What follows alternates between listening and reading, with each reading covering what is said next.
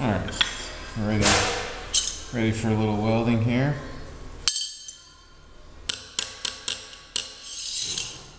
See that? Yeah. So I'm just kind of straightening things out there. This one here, I'm just going to clamp it and then see how the welding goes.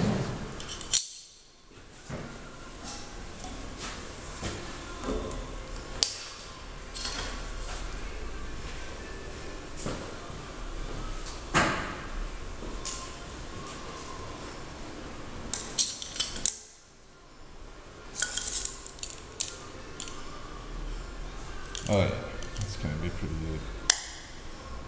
Oh yeah, I like that. But you can see that it fits pretty tight now. Kind of in place there. So I'm going to use the same trick over here. Go over to this vise here.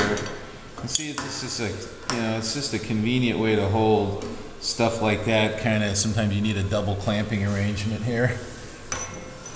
And then I'm just going to put my ground clamp right on here. This is my little lightweight ground clamp for light welding projects like that. So I should be able to just get right in there and weld that and just give it a go.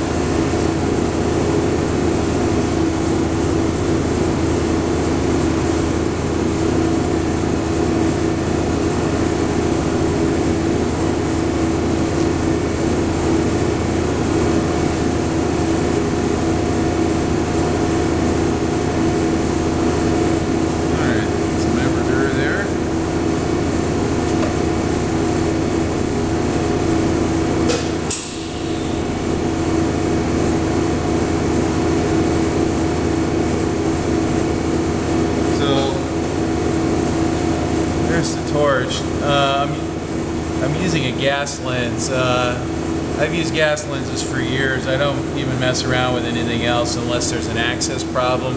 These just give you a superior gas coverage. It allows you to stick the tungsten out, pretty far like that and actually get into a corner if you have to.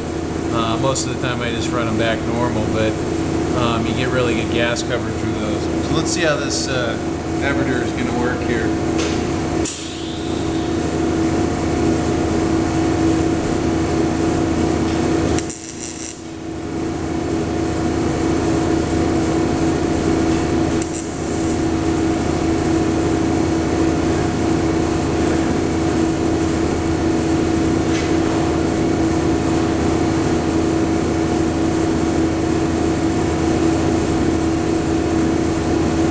Right in there, so I'm pretty happy with that.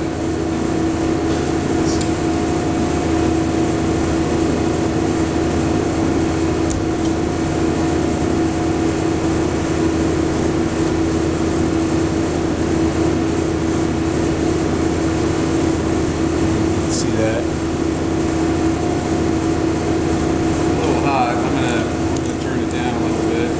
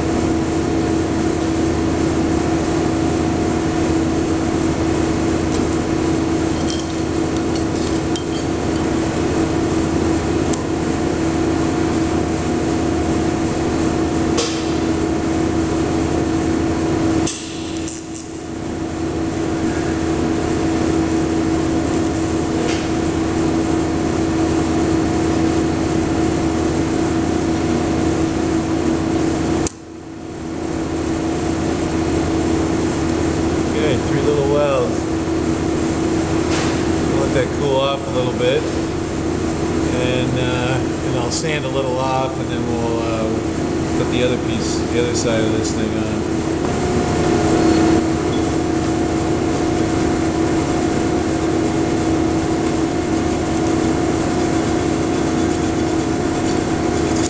Taking the bumps off here so that it sits down nice. I don't need much any weld buildup per se on this.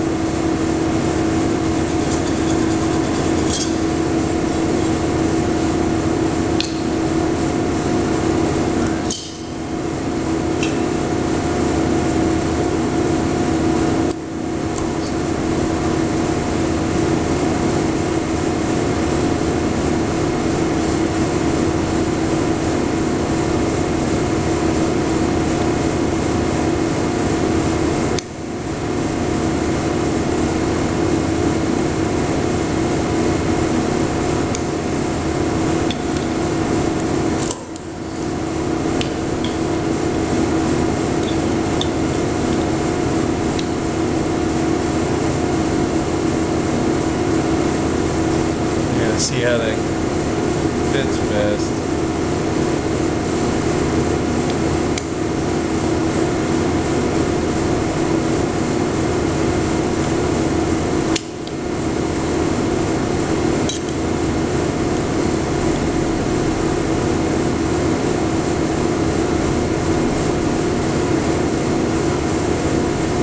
That feels pretty good there. So I'm looking at the handle right now and how that end kind of goes together. So what I want to do is clamp that kind of separately.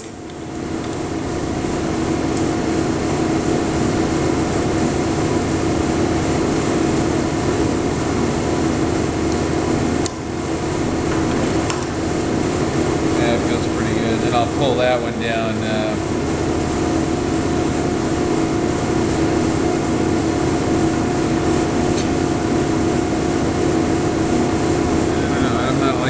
Up there, that corner looks a little funny to me. It's leaving a big gap there.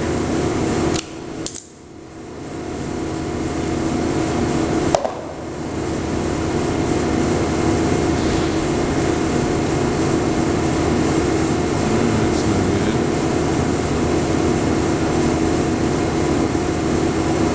Alright, well that's how it was. So what I'm looking at here is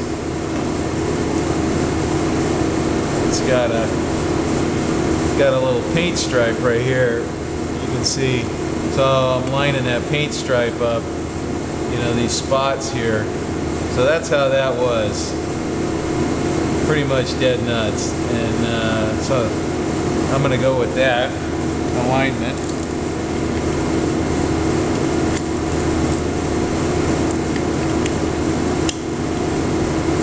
I'm going to squeeze this front end down nice and tight here.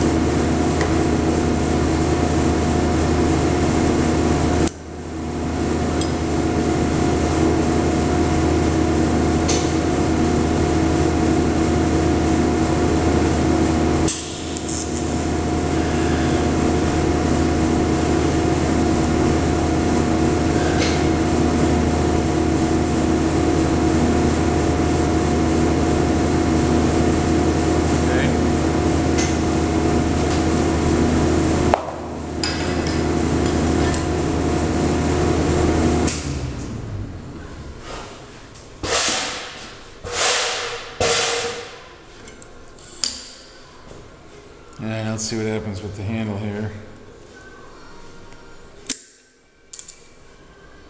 Okay, not bad.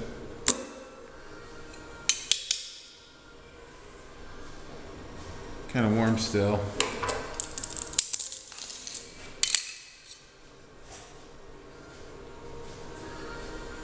I'm going to do a little tapping on that, just to get that to close up.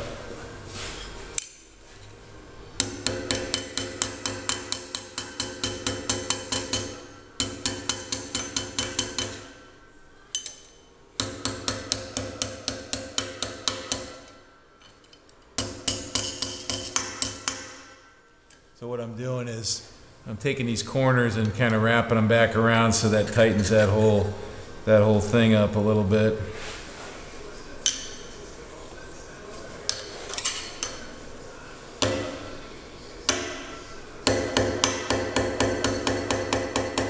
This is neat because you can just get right in there on some of those things and dink on them.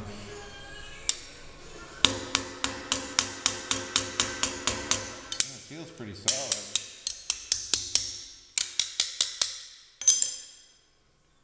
Alright, I don't think she's going to whine about that. I want to take these big, so that last one came out real nice. These others are a little bit big, so I'm going to, I don't know, dare I mess around with it. It's one of those things, you know, you got to decide if you're going to pursue some things and you can cause more damage or trouble if you keep dorking around with stuff sometimes, you know. There's a point where you're just not gonna do any more good.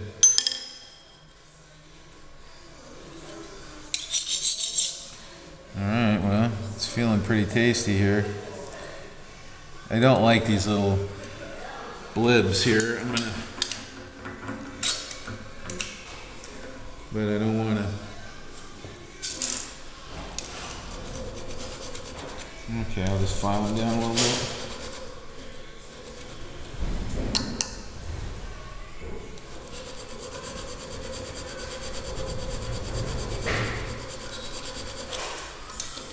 And I'm just taking them down with a mill file here a little bit. Just to get some bulk off of them.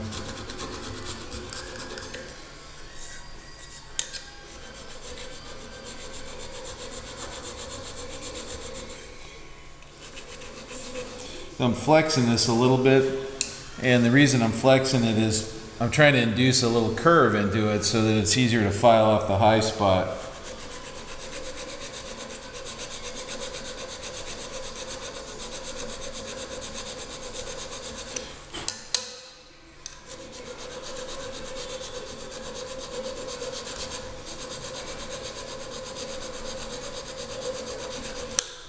Okay, getting there.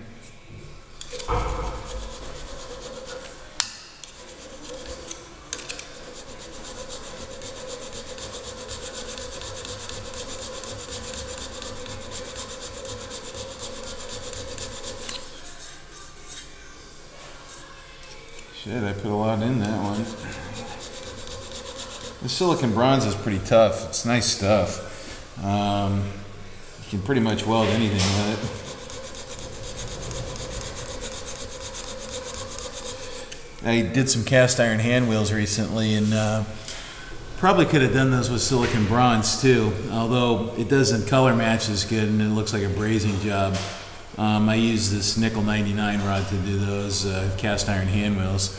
But silicon bronze probably would have worked too. Low temperature, similar expansion to cast iron.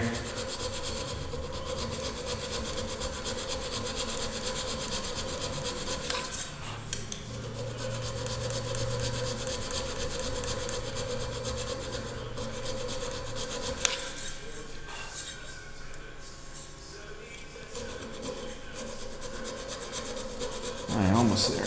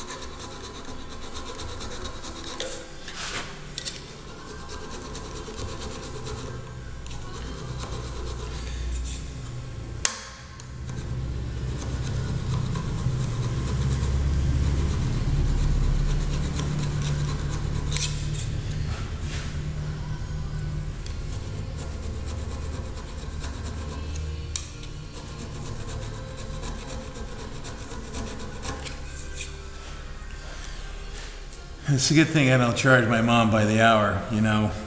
This is going on to an hour here, and even at $1 a minute, that's a lot of putty knives. So, but this is going to be a nice one. So.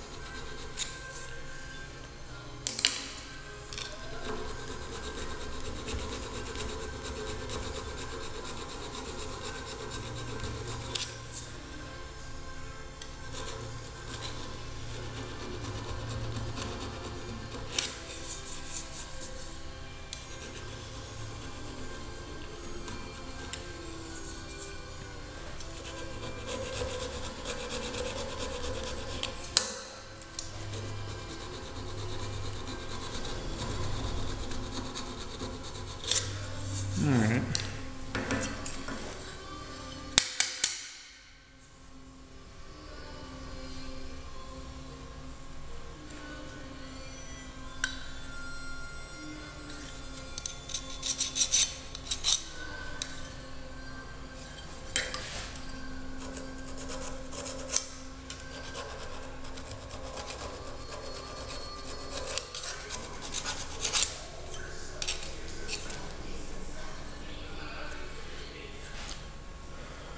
Oop.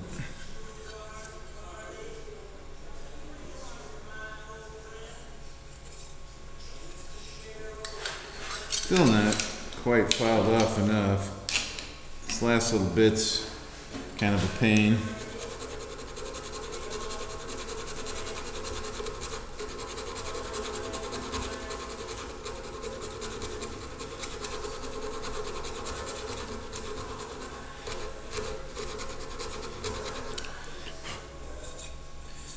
All right, that's all you get.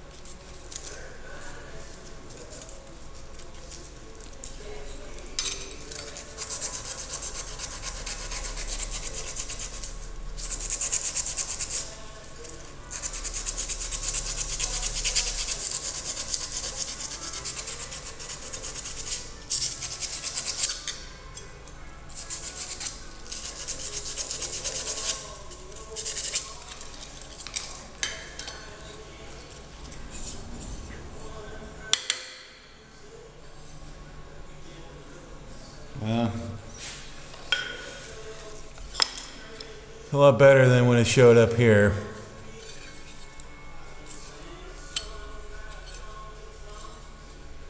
So it's probably good for another 40 years, or well, more than that. Probably good for another 50 years. I don't know how long they had it, but I think it's going to last longer than they're going to be around. Okay, so welcome back to Ox Tools. I'm Tom. So we finished the putty knife excursion here, and thank my mom for giving me an interesting project to put up on YouTube. Thanks, Mom. And your putty knife's back in action for another 40 years. And anyway, here's the final deal there. See 3 little spots there, and there's the other side.